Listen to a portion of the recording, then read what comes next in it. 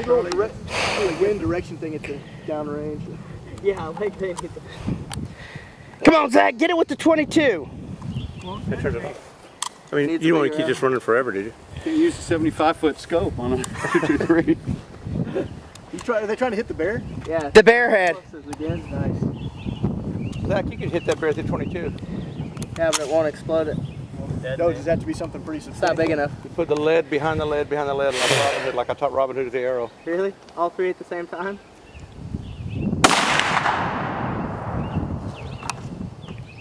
Step right up, win yourself a prize.